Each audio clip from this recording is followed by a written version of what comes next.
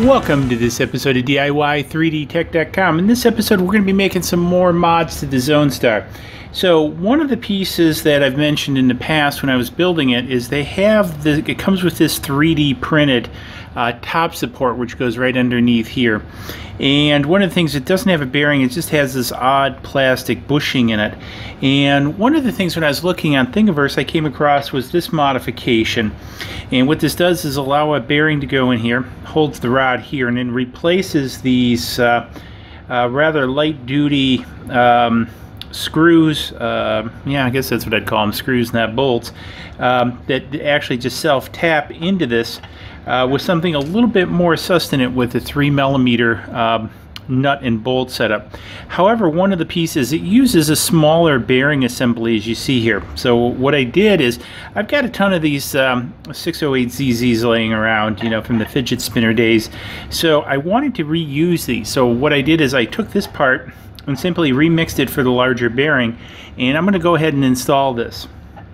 And I'll have this part out on Thingiverse too, so if you want to go ahead and make this modification, you can, because it's a rather simple mod. So kind of a long story short, kind of like as we installed the lower motor mounts, we just removed these screws from the top here, and I think that's all within frame, yeah. So it's kind of easy, we're just going to remove these. So the disassembly goes pretty quick. Then usually we'll need a little bit larger screwdriver to pull out this larger nut, which retains the rod. And then what we do is we just kind of pop this up and back it up, and then remove the original as this. Then what I'm going to do is just kind of tilt this, lift up and tilt this forward, and place this over top of the rod.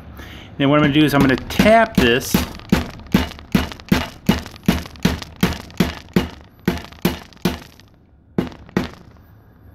there we go, until it's flush with this.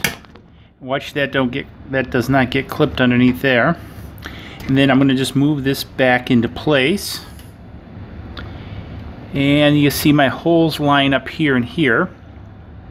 So one of the things with this, we will have to use a bit longer bolt, if you will, 3mm bolt or M3 bolt. I think these are probably about 10mm long, which you could probably go a little bit shorter. I like it a little bit longer. So I'm going to go ahead and kind of center these. Now, before I put the actual nuts on, I like to get both started, because the idea behind this is to really snug all this up. And then now once I have these started, I'm going to go ahead and I'm going to put this guy back in, because I want this to pull in the direction, because there's a little bit of room given inside this plate, very, very little, but a little bit. And I want to make sure I get my rod straight first before tightening this down. And so we now have that tightened down. So we're going to go ahead, screw these the rest of the way in, since we have this all aligned.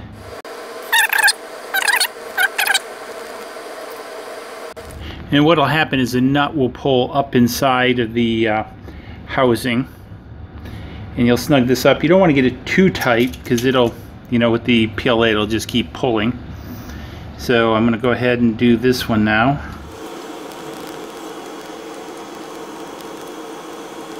Okay, so there we go. We have this done. So I'm going to go ahead and move this over here so I can kind of tip this back, and you guys can see what this looks like. So you can see the piece in there. Is that in the frame? Nope. So there it is. It's in the frame. So you can kind of see how that looks.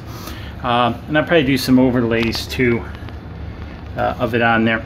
So anyways, another really easy mod, and again, really kind of stiffens this whole unit up, and that's sort of my idea with doing both the bottom mounts and now these. So anyways, hopefully you found this interesting. I will have these out on Thingiverse, so if you have one of these, you can go ahead and print them off. If you want to get one of these, I'll have the link below. Don't forget, the swag shop's going to be up in the corner. Let me know in the comments below if you have one of these, what you're thinking, what you're doing. Are there any other really cool mods I should be making to this? Let me know down below, and we'll see you guys in the next video when we make something. Cheers. Please click like below and subscribe to the channel.